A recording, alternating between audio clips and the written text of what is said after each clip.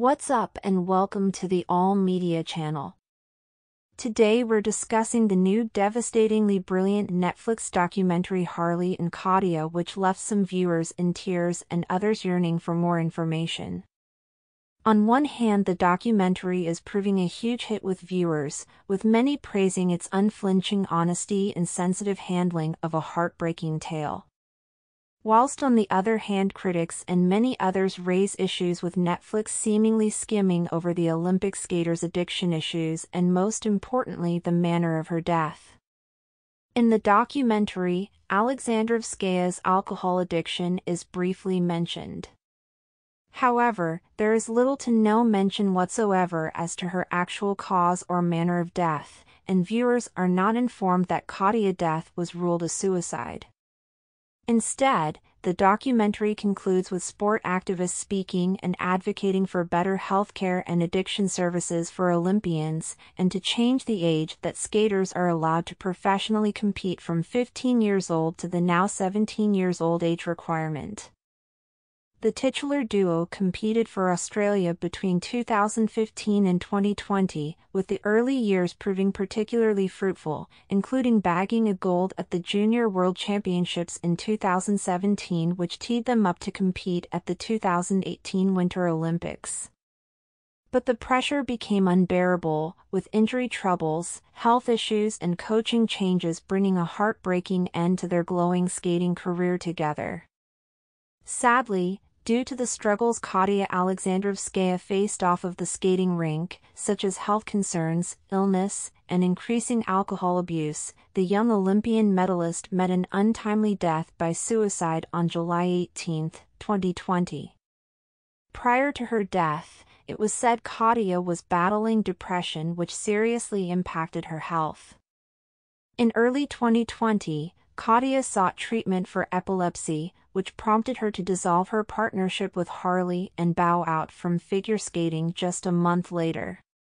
Katya left a note which simply read, "I love," as police ruled her death as suicide. Her former skating mentor Belinda Noonan does not believe she killed herself. "At the absolute bottom of my soul, do I think she purposely went out that window? No, I don't, and I still don't," Ms. Noonan told The Australian. "Do I think there could have been an episode? I think that could have been because she was diagnosed with epilepsy in January. I have those Russian medical reports." When Alexandrovskaya was living in Sydney, she was struggling with her father's death, which led to her drinking heavily. She also struggled to make ends meet as her mother was unable to support her, and she would often sleep on friends' couches following funding cuts to ice skating. She then got a job at Canterbury Ice Rink, where she helped with children's parties and was happy to make new friends. Ms. Noonan said each time they went out she would make sure to take Alexandrovskaya to the supermarket and buy groceries to ensure she was eating. When rumors began circulating that Alexandrovskaya was showing up to training hungover, Ms. Noonan immediately took her to a clinical psychologist. A few months later in January, she texted Ms. Noonan to let her know she wasn't going to training because she was feeling unwell. It was there she was diagnosed with epilepsy after being monitored for 2 weeks and was told she was not allowed to skate anymore.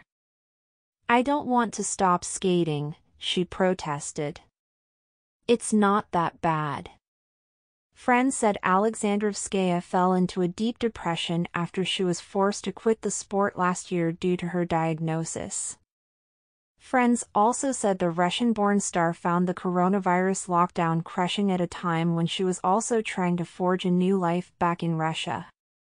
Leaving the sport at such a young age also devastated her finances, with one report on Russia's Channel 5 claimed she had been forced to work in a strip club to make ends meet. A female friend named Veronica said Alexandrovskaya had been depressed in the period leading to her death. The pair had recently spoken on the phone, and Veronica said she got the impression Katya could not find herself. "She felt lonely. I supported her as best I could. But due to circumstances I could not devote much time to her, which I regret now. I was due to meet her the other day. Veronica said that Alexandrovskaya had hoped to be able to return to the sporting world she loved. She wanted to return to big sport, but did not know how to do it, she said.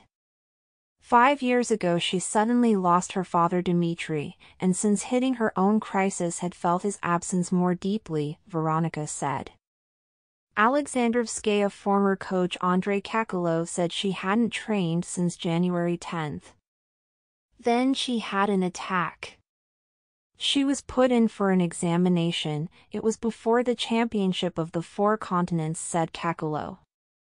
It was a very serious competition for Katya and Harley, where they had to perform well. Katya did not come to training because she suffered an epileptic seizure. Her mom was scared. It's good that she was at home. An ambulance was promptly called, and Katya was examined for 2 weeks. After that I went to see her doctor, who told me that it was epilepsy. The strong recommendation was that she should stop professional sports. I still tried to convince her to perform, but they convinced me that Katya should finish and take up another life, he said. She was urged to study and she was a smart girl. I had no doubt that she would get into any university. It is unclear if Alexandrovskaya followed this advice, but it is known she tried to get a TV job in Moscow, and failed.